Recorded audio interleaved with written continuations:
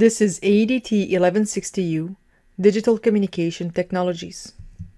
The title for this particular video clip is as follows: Good communication is face-to-face communication. The analysis questions for the following video clip are as follows.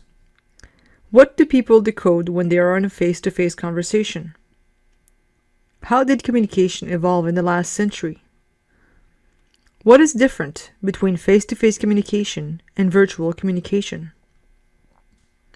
A century ago, when a young man wanted to marry a woman, he had to create an occasion to meet her parents and try to impress them.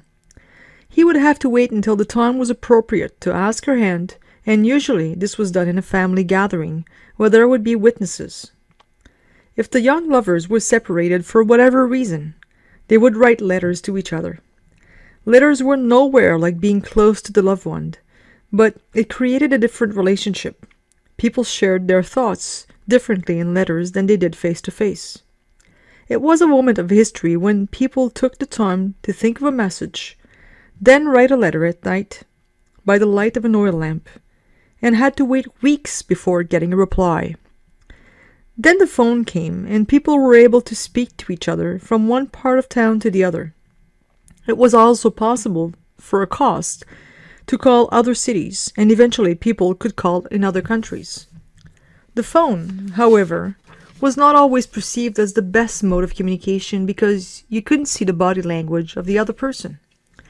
There was also a lot of distortion, so it was sometimes not even possible to know if the right person speaking. People were dubious. Back then, there was nothing like a face-to-face conversation. When speaking face-to-face, there are 43 muscles in the face that move and provide the speaker with information that adds to the utterances. Simply put, an utterance is the smallest unit of speech that people put together and exchange in order to create meaning through language. Hearing an utterance sometimes puts it out of context if the tonic accent is not on the right syllable. Or maybe should I say on the right syllable. Think of the word desert, for example. It can refer to either a geographical area that has little precipitations per year, or it can refer to sweet food that you can consume after a meal. We usually know which concept we're referring to because we contextualize it with other utterances. For example, if someone said, "I had a great desert last night," we know that they are referring to food and not to a geographical area. If someone says, "I visited the desert of Sahara," we know that they are referring to a geographical area and not food. It is as simple as this. Now let's look at it in another way. If someone says something and they're not serious about it, we look at their body language, their facial expression, and we know this person is joking because we get additional visual cues. Sometimes, some people are easier to read than others, and some people read body language better than others. These factors are affected by individual differences. When information and communication technology came around, a large part of the population adopted email and chat as a mode of communication. The desktop and the laptop became an interface through which people communicated. Needless to say, not only were there no auditory cues with a tone of voice, there were also no more body language cues. One of the first reactions that people had was to create emoticons. The idea was to add some kind of emotion or tone to the conversation to ensure that the message was well understood. We saw several symbols appear such as happy face, winking, sticking your tongue out, and more. The other mechanism that emerged from chat and email is abbreviations such as LOL, ROFL, BRB, and etc. These became very important as people started texting. What is interesting is that LOL, which means laugh out loud, and ROFL, which means roll on the floor, are abbreviations that people use to add emotion.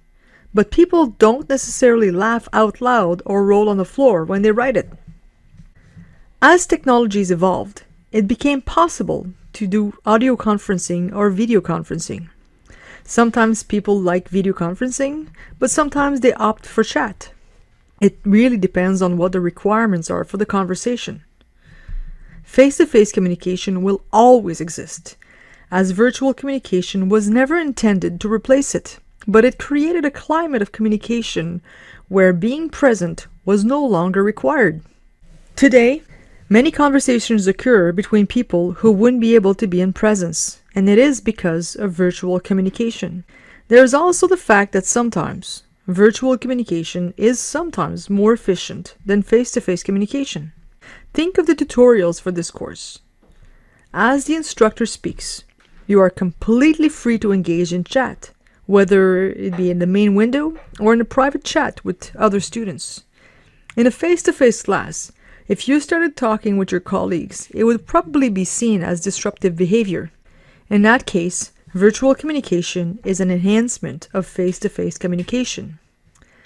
The synthesis questions for the following video clip are as follows.